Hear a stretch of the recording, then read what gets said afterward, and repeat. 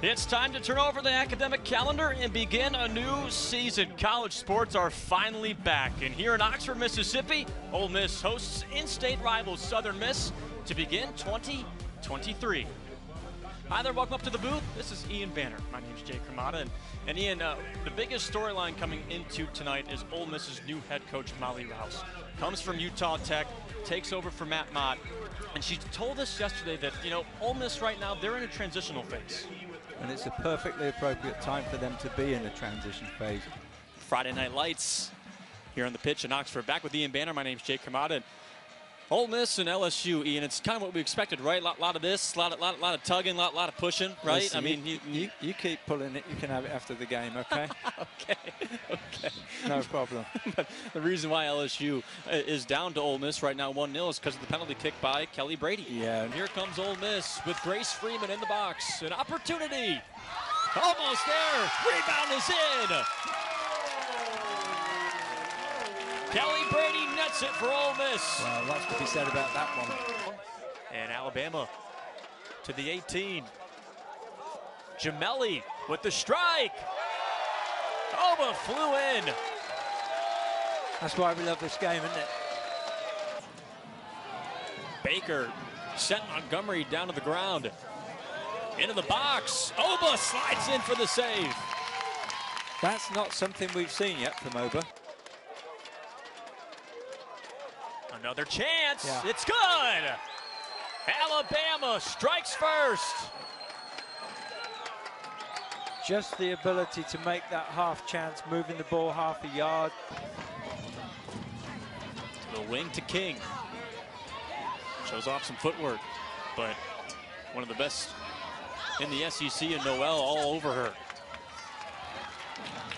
Yeah, it didn't come. I think that this is very interesting from Ole Miss. Hanging on to the ball, dribbling around, inviting the tackle, and waiting for the mistake to give up the free kick. Ramey Noel playing a little defense there, even though she's listed as a forward. So 2 goals, 2 assists at this point so far in the season. Yeah, and with her energy and tenacity, we can expect to see her in all 4 corners of this field tonight. Herman's daughter off her head, but Ole Miss will reset. And Noel, too, with this match, Ian, she'll have played over 5,500 minutes in an LSU uniform. Yeah, that's pretty impressive, isn't it? Already we're seeing that, and I think to be respectful to all the other teams that have played here this season, I think this is the best start to a game we've seen this season. Up ahead for King. Crosses for Johnson. It's got to be a penalty kick. The referee has given it. That is a handball in the box. Referee's got memories of the last one. And I think it's fairly clear-cut. There it is. Hand in an unnatural position. Clear-cut, referee in a good position to see it. There it is, left hand. Actually goes out and stops the ball. Penalty kick, Ole Miss. Kelly Brady's going to take it for Ole Miss. It was off the hand of Tori Gillis, number 21. Brady is 1 for 1 on kicks this season. Gillis trying to pull her hand away from it at the last second, but just couldn't avoid contact with the ball.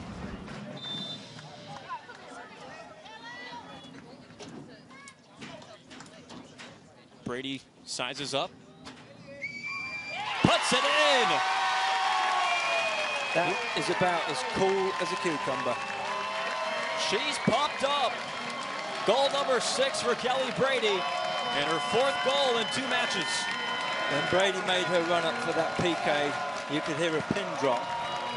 And so there was enormous pressure on her, and she just acted as cool could be, like it was a training session. Just rolled it in on the left-hand post, right-footed, keeper goes the wrong way. You see the emotion afterwards as well. Chris Beard's squad and Ole Miss men's basketball celebrating as well. Brilliant from Kelly Brady. The transfer from Central Connecticut. She said, when I was playing at Central Connecticut, I would watch Power 5 teams on SEC Plus or ESPN Plus, and I said, you know what, I can hang with these girls. And as much as I love my time at Central Connecticut, Ian, she said, I think there's more for me out there. I want to see if I can challenge myself at this level. And here she is for an SEC school, Ian. 6 goals. And these 4 goals, too, that have been scored by the Rebels, Ian, a season high for Ole Miss, passing up the 3 that they had against Southeastern Louisiana.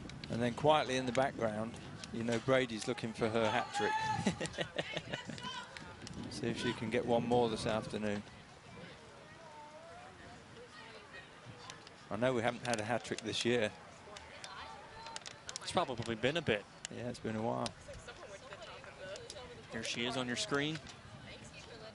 Central Connecticut transfer, and her teammates said too that nobody has energy like her. Her energy is infectious, and everybody just feels it.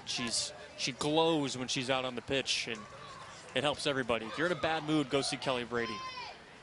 Well, apparently I was earlier on today, but I think that what she started out today was, the instructions as I understood it, was that she was going to play a little bit wider on the left-hand side. And she's done that, and she's come in and she's snuck inside unannounced. Here she is over the middle, unannounced, but we're talking about her. A hat trick! There it is. There it is. So she snuck in and out twice, looking at capitalizing on goalkeeper's mistakes. That's a very different type of goal just there. That's where she makes a great run, gets the pass, picks it up on her left foot, and just rolls it in at the far post. Very cool, calm and collected. Almost got pushed out too wide to the left-hand side, but nips it back on the other side of the goalkeeper. She's got no chance with that. How tough was that angle? That was, it needed a player with skill and composure.